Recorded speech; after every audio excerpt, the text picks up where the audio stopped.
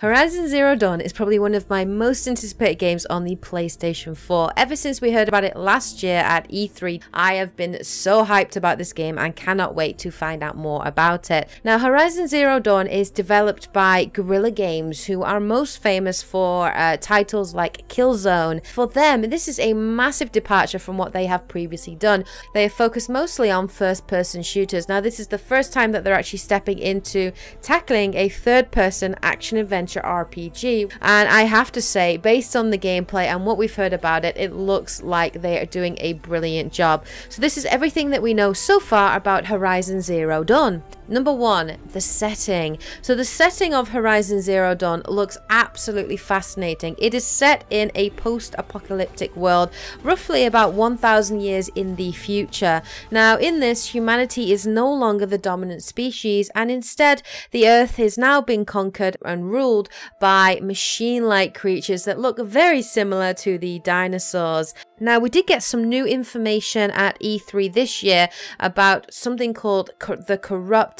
So there are machines out there that are corrupting other machines to become destructive and dangerous. And obviously, you know, I'm sure we will be exploring that a lot. But the world looks absolutely incredible. We've only seen certain areas, but we have been told by Guerrilla Games that there will be a variety of locations, from beautiful sort of snow-capped mountains to dense jungles to desert areas. Now, Guerrilla Games have also explained that within this open world, there is actually a robotic ecosystem throughout it. So, you know, depending on what areas you go to, there will be different kinds of robotic animals or beasts that you can find in those areas. And not all of the map will be available from the beginning. It will slowly open up as you progress through the story, and then I would assume that you can revisit certain areas to get resources and that kind of thing in a very sort of Tomb Raider style way. So this world is going to be massive in scale, fully explorable as well, completely open world with no loading screens, and I for one cannot wait to delve into it. I'm incredibly excited to play this game, and I'm so interested in the world, the lore, how the Earth has become this sort of machine-run place, and what has happened to the human race, and what has caused this to happen. You know, are we going to find out about the events in the past that have led to this? So there is a lot of mystery surrounding this game and surrounding the story and the world, and I can't wait to delve in and uncover more about that mystery.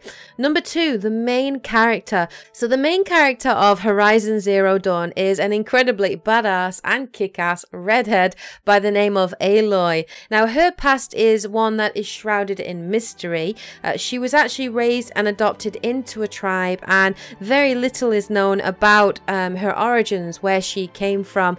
But within this tribe, she is singled out. She's special in a way, and that has made her an outcast. People sort of almost revere and fear her from the looks of it. Now, Aloy seems to be an incredibly curious and inquisitive person, and she does start to ask a lot of questions about her past and also about the world and what's happened to it. Now, these questions are of course forbidden in her tribe, so very quickly Aloy is forced to set off alone on her own mission and goal to discover her past, and also to discover what has happened to the world and why the human race is no longer the dominant species. Now, she is also incredibly special in terms of the technology that she has, and that brings me to the third point, the technology, the abilities that Aloy has.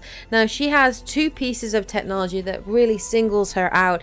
The first piece is a special kind of earpiece that she has. It's like a triangle, and I think Guerrilla Games have called it Focus, and what this basically does is it gives her a unique ability and an advantage really as a hunter to scan the creatures and the beasts in the world. Now, what she can basically do, she can scan these monsters, and she can actually get very useful intel and information on them. So for example, she can find out what level they are, any weaknesses that they may have, any bits that can be blown off, as well as any components that you might gain from killing them. And finally, she can even see predicted routes so that you can actually plan what routes they will take if you want to try to take down these creatures in a stealthy like manner, or perhaps try to avoid them. The second piece of equipment that she has is a special spear that she equips, and she can basically use this to take down monsters as well as actually overriding them. So in the gameplay demo that we saw at E3,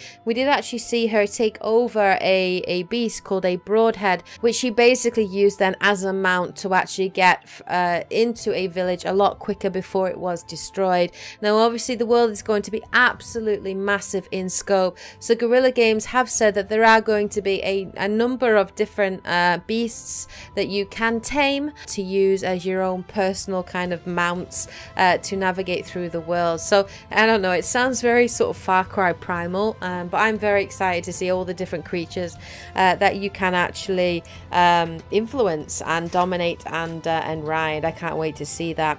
The fourth new addition that we got to see a lot more of at the Sony conference was the RPG elements to the game.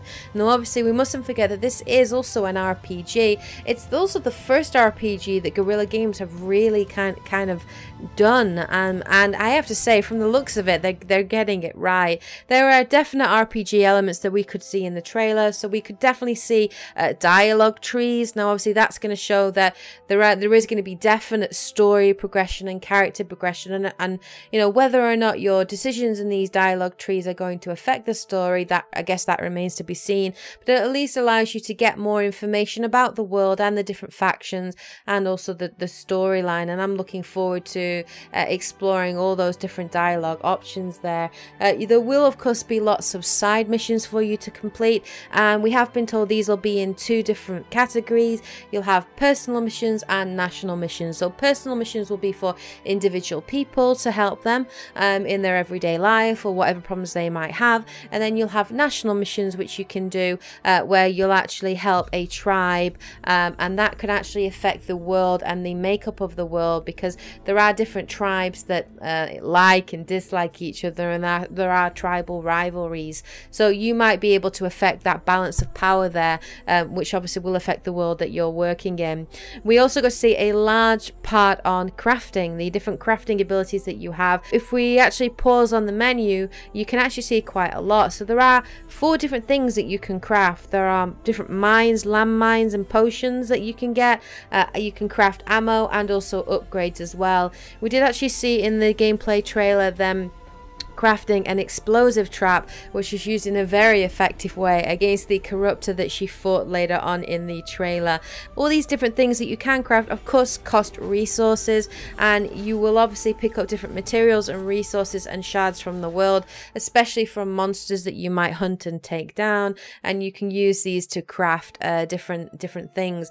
Now the whole crafting of mines and potions definitely reminded me a lot of The Witcher 3, and I would assume, you know, because different monsters will have different weaknesses, the kinds of potions and mines that you craft will obviously be incredibly strategic in terms of what their weaknesses might be. The fifth thing that we got to look at as well was combat. Now the combat in this game looks brilliant.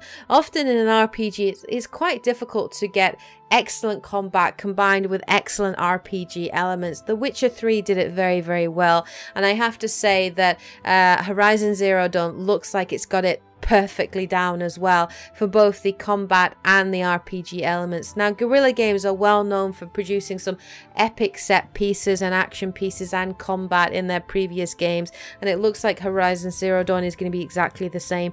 The combat looks brilliant. The movement of Aloy is fun and fast, you know, the ability to duck and dive and roll out of the way. The different weapons that she can use as well look incredibly good. We got to see a weapon wheel which you can pick up in the middle of combat and it sort of slows time down a bit to give you time to adjust. And we got to see some different weapons as well. So we saw the Shadow Sling, which is like a slingshot, and there are different kinds of bombs that you can craft for that. So you have fire bombs, freeze bombs, and also shock bombs, which we got to see used. You of course have different kinds of arrows. Now we did actually get to see her take on one of the Corruptors, and Aloy actually scanned it and saw that its weakness was fire, then obviously crafted a bunch of fire arrows and took down the Corruptor very handily using said fire arrows, and also concussive arrows as well to blow certain parts off of it. The rope caster of course was back to showcase that in terms of her tying down the Corruptor to stop it from jumping and attacking. So the actual weapons look fun. We also got to see as well how you could use the broadhead, the actual mount, in the middle of combat as well, and that was incredibly fluid, the way that worked. And of course the slow-mo focus is back as well, from shooting, from riding on a mount, as well as the finishing killing blow. But I have to say that Horizon Zero Dawn looks absolutely incredible. The RPG elements have got me incredibly excited now, as has the combat and the crafting and the world. I just can't wait to jump in and check it out. But we have been told of a release date, so we now know when this game is coming out. The release date for Horizon Zero Dawn in the USA is going to be on the 28th of February next year, 2017. If you live in Europe, it's going to be, I think, on the 1st of March, and if you live in the UK, which is where I'm from, sadly we're going to have to wait until the 3rd of March for this game to be released. But it will be well worth the wait, guys, and this game looks absolutely incredible. So there you have it, guys. There is everything that we know pretty much so far about Horizon Zero Dawn. I'm sure there'll be more information that will be coming out the rest of the year. Any new information, of course, I will let you guys know and share that with you guys. But right now I'm just ready to get my hands on the game. I really am. I'm hoping they'll bring out a demo so we can actually try it, but if not, this is definitely a game that I'm going to be buying on day one. This is a game I for sure will be pre-ordering because I cannot wait. It looks absolutely amazing. Anyway, there you have it, Horizon Zero Dawn. Will you be buying it? What do you think of the game, and are you as excited about it as I am? Let me know in the comment section below. I'll be back later in the week with more E3 videos, so look forward to that. Alright guys and girls, take care, and as always, happy gaming. Yeah.